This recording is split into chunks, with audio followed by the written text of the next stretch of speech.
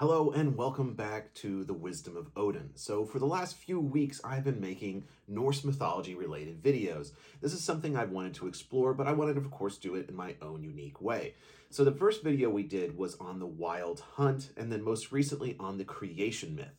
Today, I want to talk about the 9 realms of Norse mythology, and of course relate that back to the modern practice of following the old ways today. And so the setup of this has kind of changed and morphed. At first, I was just doing the kind of dramatic reading of the myth, which what I did with the Wild Hunt. And then in the most recent creation myth, I added a conversation in afterwards, basically discussing what this means for us today. And I think that's kind of where I'm going to leave it. But I kind of wanted to formalize this here. This is a series I'm trying to do, so please let me know down below if there's other myths you want me to cover in this kind of format where I do a dramatic reading, which is what I believe we should be doing because that's really how this information was transmitted in the past before it was written down. And so I think that's how I should share it with you now, and then the discussion afterwards. So let me know down below what myths you would like me to cover next. Now, I do want to say before I get started here, the way I actually compile these stories is I go through the source material of these myths and I kind of boil it down into how I would tell the story. I try not to change any of the facts or the information, but just kind of add my own twist to it. And so all of this information, for the most part, comes from the prose and poetic Edda, and then I kind of boil down what we know about the 9 realms into this video you're about to watch. So I hope you enjoy the voiceover and the story and all that stuff, and then the conversation afterwards. All right, enjoy. Come around my fire, for I have another story to tell. Let us speak of the cosmos and the layout of our universe. In the center is the great tree Yggdrasil. High does her branches stretch, and deep do her roots grow. On this great tree sits the 9 realms. Midgard was created by Grimnir and his brothers out of the flesh of Ymir. To the east lies the land of that giant's offspring, Jotunheim. And below the realm of man rests the land of the dead known as Helheim, where one of the roots of the world tree grows and ends. Above the realm of man lies the realm of the Aesir and their golden halls. And somewhere out there is Vanaheim. It's probably out there.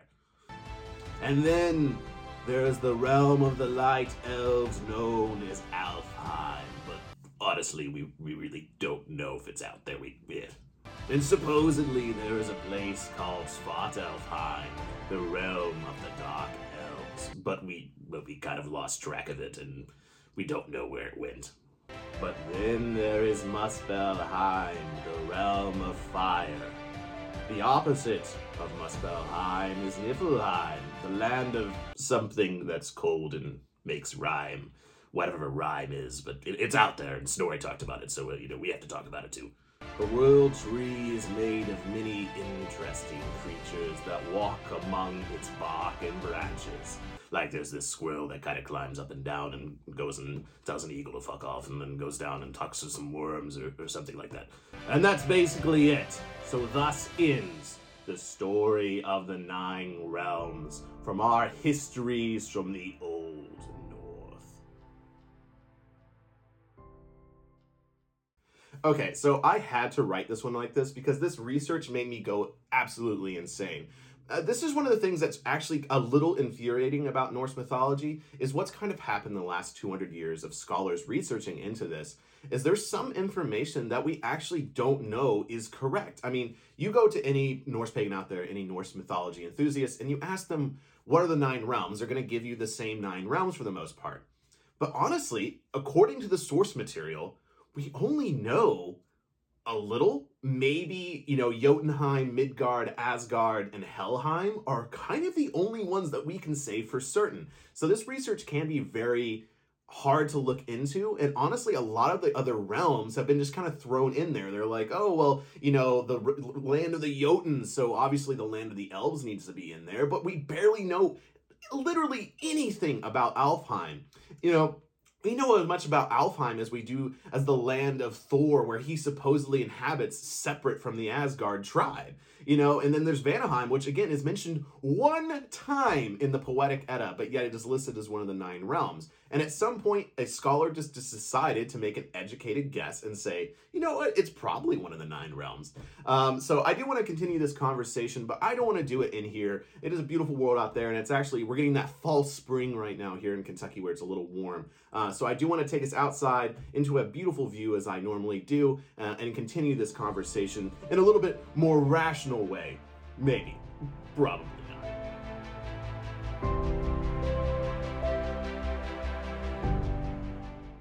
That is much better scenery for this video.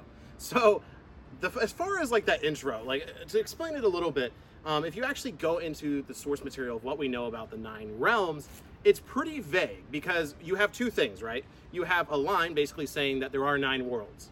It doesn't list the 9 worlds afterwards, and that's in the Voluspa. And then pretty soon after you start hearing about Midgard, Asgard, Jotunheim, and then it kind of starts petering off after that, and you hear a little bit more about Helheim. And that's where the line kind of stops. And then you have to, basically what scholars have done is guessed and figured out what may have fit into these categories. And so right away, Midgard is mentioned like 2 stanzas afterwards. So we can infer that yes, Midgard most likely is one of the 9 realms. And then the realm of the gods, the Aesir, Asgard makes sense. And then Jotunheim is mentioned all the time. So most likely Jotunheim is an actual realm of the 9 realms as well.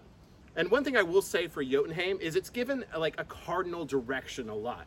There's a lot of mentioning of Jotunheim being east of Midgard. And so I think this definitely infers that it was most likely a realm according to the ancestors, according to the Scandinavians.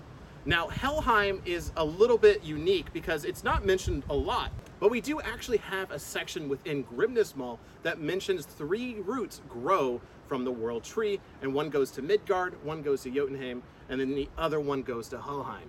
Jotunheim, Helheim. I'm gonna get that confused the rest of the video. So without that, it would be kind of hard to say that Helheim was an actual location. Now, it is an important one because that's where the dead go, that's where Hell presides over, but ultimately it's not mentioned a lot. And that's kind of where we end up with the other realms that are most commonly known, such as Vanaheim, Alfheim, Svartalfheim, Muspelheim, and Niflheim. Now, what about these other realms? Why are they often considered part of the 9 realms and often really not refuted by any means? Now, what I could find in my research, and I could be wrong on this, but it seems like scholars saw that 9 realms part of Voluspa, and they're like, well, what are the 9 realms? The first 4, pretty easy to determine, the ones I've already listed. And then they just started guessing with the other ones. Now, with that, you know, you have Vanaheim. Well, of course, the land of the Vanir most likely needs to be one of the 9 realms, even though Vanaheim is mentioned once, kind of, mostly. And so it's kind of odd, you know, I wish there was more. Now, it just makes sense. Like, of course, the Vanir realm. Hard to say. And then that kind of goes with the other realms as well, as far as Alfheim and Svartalfheim, the realm of the elves and the realm of the dark elves, or the dwarves. And so it's like, well, if those realms are real, then they're most likely one of the 9 realms. It fits. Now, where I'm going to start arguing this is there's a lot of other realms that are mentioned, but not given the same validity. Now, here in Grimnismal, stanza 4, I see a holy land which lies near those of the gods and the elves. And that place, Thrudheim, Thor will live till Ragnarok. So actually right there, I forgot to mention that the land of the elves is mentioned here. So maybe we can add a little bit more validity there. But again, we don't know that much about the elves. But so why is Thrudheim, the land of Thor, mentioned between the land of the elves and the gods? Why is this not considered one of the 9 realms? Why do we cast that one aside? And then in stanza 8, you have a 5th land is Gladsheim, where gold bright wide Valhalla stands. Why is Gladsheim not considered one of the 9 realms? And then in stanza 11, Thiazi, the mighty giant, once lived in the 6th hall, now known as Thrimheim. And then Freya rules the 9th land, known as Folkvagner. And then in stanza 17, the wide land of Vithar is overgrown with high grass and weeds. Why is that not considered one of the 9 realms? So it definitely seems like a lot of stuff was not considered, and they were like, well, we're pretty sure the elves had their realm, the dark elves had their realm, and that just makes sense. Well, and then there's Muspelheim and Niflheim. Why are those considered actual part of the 9 realms when really they're only mentioned by Snorri in the Prose Edda? And the Svartalf land is basically only mentioned in the Prose Edda as well. The dark elves in general being different than the dwarves is really only specified by Snorri, and their realm existing. But even then, their realm seems to be only within the earth of Midgard. So why is that considered a realm? My point here being that it seems like those 4 mains, Jotunheim, Asgard, Midgard, and Helheim, are the only ones that we know without real question are part of the 9 realms. The other 5, I'm not so sure of personally, and I'm sure I'm never going to be able to convince the Norse Pagan, the Norse mythology world of my, my art degree background saying that the other 5 might not actually be part of the 9 realms. But from my research, it really seems like there's been a lot of educated guessing when it comes to placing the other 5. I'm not 100% sure what the 9 realms are, what specifically they would be, and I don't know if I would have replacements for them. But if you have an idea, let me know down below. Or let me know down below if you agree with me or not. Or if you think 100% the 9 realms are what have been given to us commonly. I really want to know what you guys think. I don't know 100% the answer. But on our way to our next destination here to continue this conversation, if you like the content here at the Wisdom of Odin, please think about supporting it on Patreon. It's really the only way I'm able to continue to do this at the rate that I'm doing it. I love the work here, but it is a lot of work. So please think about going there. And I do have a lot of really great benefits as well, including our community Discord, live streams, early access videos, sneak peeks at books I'm working on currently. So please think about going there. And I also want to say that we do have our community website up now, northerntraditions.org. There's a link down below if you want to learn more about our community and the gatherings we put on. We also have the newsletter. You can sign up and get all the updates, all that good stuff. But otherwise, back down the trail and to the rest of this video.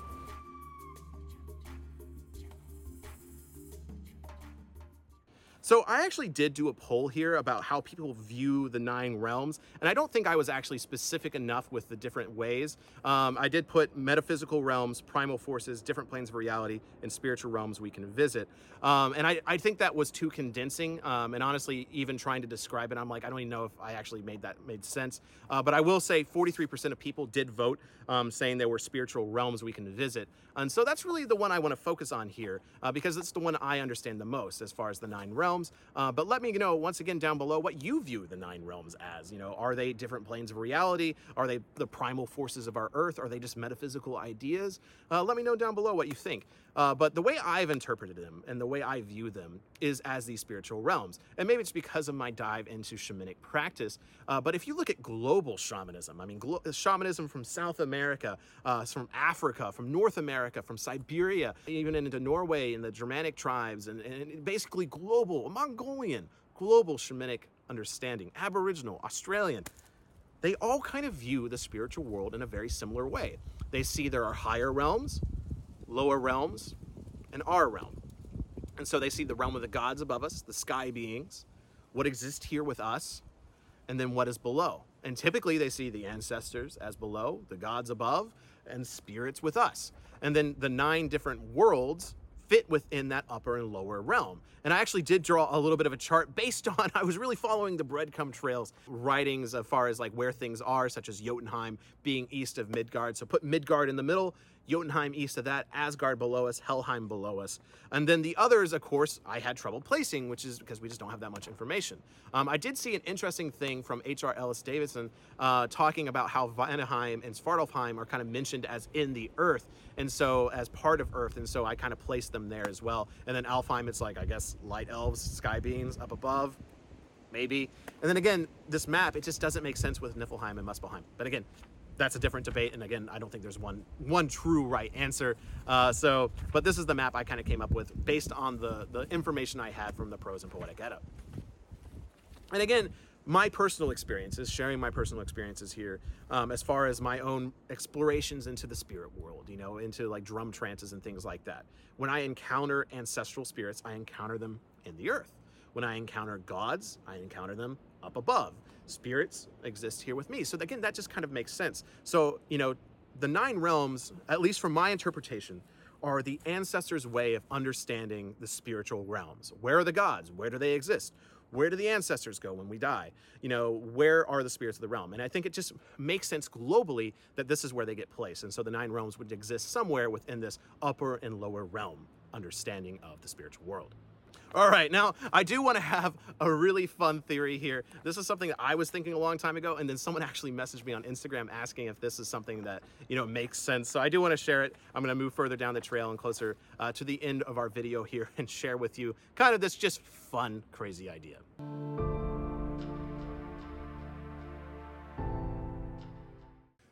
Now, this kind of fun and crazy idea, again, this is something I thought of a long time ago, is that the 9 realms were the 9 celestial bodies in our solar system. And obviously, this is me accepting what we know as the 9 realms. Obviously, Midgard, Earth, Asgard could be Jupiter, Vanaheim could be, Saturn, Mars could be Jotunheim. I mean, Niflheim is Uranus, and then what else did I say? Svartalfheim could be Mercury. Alfheim could be, I think Alfheim was Saturn, and Vanaheim was Venus. And so they actually kind of all fit. And then obviously Muspelheim as the sun. We're not counting Pluto here. Sorry, Pluto. But again, it's a fun theory. Now, did the ancestors understand that? I mean, they could have known about some of the planets, but they definitely wouldn't have known about the further away ones. It's less likely, but again, it's a fun idea and fun theory. And I like fun ideas and fun theories. And if you're like a science fiction writer, I mean, shoot, maybe if I get good enough at writing, I could write a sci-fi series about how the 9 realms are the 9 celestial bodies in our solar system. I think it makes an interesting sci-fi story, but definitely doesn't necessarily make sense for a religious practice or necessarily for the mythology. But again, just a fun, entertaining conversation that I like to have with people from time to time, so I'm sharing it here with you. But ultimately, here at the very end, I don't think any theory is truly unvalidated. I think if you can make a good argument, it makes sense because we don't know 100% the right answer. I mean, shit, we don't even know 100% what all the 9 realms are. I mean, if I've made any argument, and maybe convince you of anything, I hope you understand I really don't think we know what the 9 realms really are. We know 4 of them, and maybe a couple of others, but I think the last 5 are a little sketchy at best, and definitely have been made with some educated guessing. But that's kind of this faith in general, is we don't know everything, we don't know 100% the answer, and I think that's why personal experiences are so important. And so that's why I really do believe the 9 realms are spiritual planes of existence that we can visit, because I've simply visited them myself. I mean, in all honesty, in my shamanic trance work, I have seen the realm of the dead. Did I see a sign that said Helheim? No, but I saw a swampy kind of place. I experienced, an ancestral thing there. I've led rituals climbing the world tree to the Asgard to speak to the gods and give them offerings, and it's been a powerful experience. And so that's how I experienced the 9 realms. Once again, put down below how you experience them, your theories, let's have conversations about it.